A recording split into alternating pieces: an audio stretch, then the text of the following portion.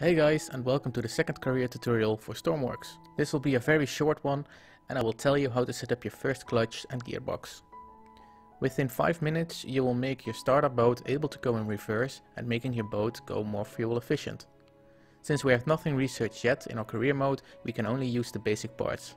So let's start building.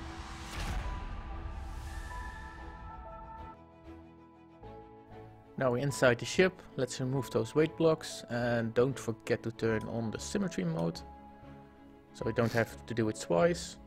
And we can also remove all the existing pipes. Now we're gonna look for the gearbox in our inventory and let's place 2 of them.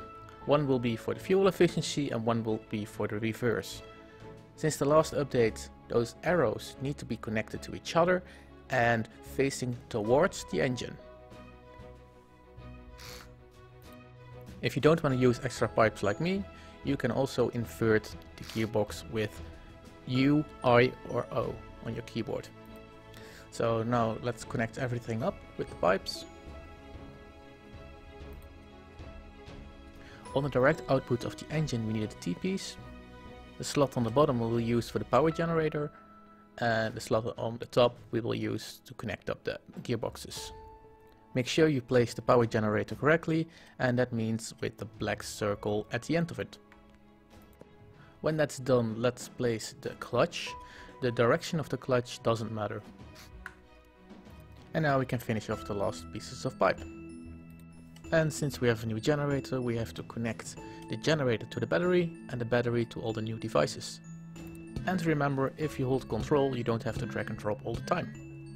Now it's time to set up the gearboxes. You can do that with the select tool and click one gearbox. Let's first start with this and make this negative. This will be the reverse gearbox. The second gearbox will have a positive number.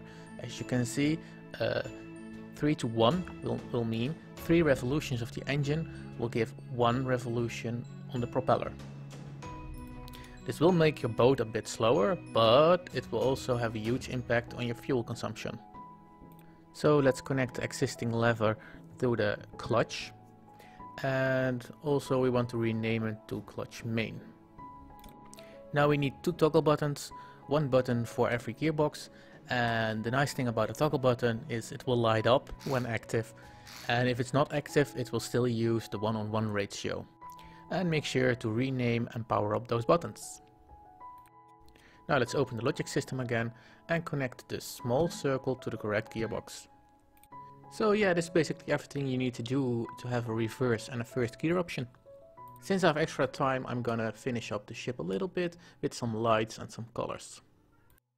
If you want to replace an existing box on your ship, a very quick way to do that is by pressing X, remove the block and press X again, and you will return to your previous block.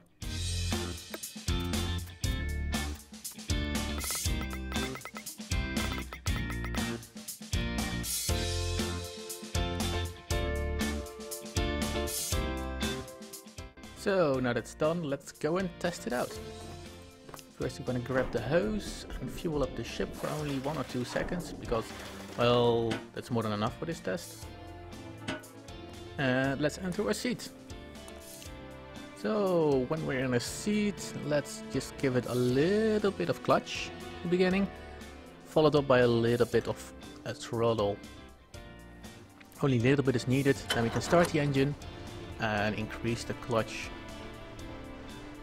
all the way to the max, and we're gonna do for the throttle as well. And as you can see, we can go pretty fast, pretty easy. So the gearboxes are turned off right now. That means that they are running on a 1:1 ratio, and that means that the RPS is maxed at the moment. So let's try our first gear right now. So we have to go back into the first person mode and decrease the clutch. We can turn on the first gear and turn up the clutch again. As you can see, we're going way slower right now, but our RPS has been dropped to around 4. So that means it saves a lot of fuel, but it takes a lot more time to reach your destination. So now I want to test the reverse. Let's just put the clutch on 0, disable the first gear, enable the reverse, and let the clutch come up slowly so that the engine will not fail. If you do it too quickly, or you don't have enough RPS for it, then your engine might be turned off, like in this case, and you can fix that by easily just restart the engine with the start button. So let's now reverse back to the base and give the extra fuel back to the pump.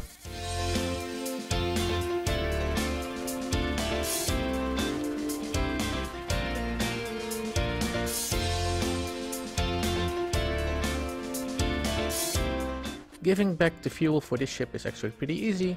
Just get on shore and go to the pump and just put that on reverse. Now I only have to dive for the cable and connect it up again. We're now unloading the unused fuel, which is pretty important in a career mode, because when you run out of fuel, you run out of fuel. So this is the end of the quick tutorial. If you have any questions, let me know in the comments, and if you like this tutorial or it was helpful, leave a like and a subscribe. Thank you very much, and see you guys next time.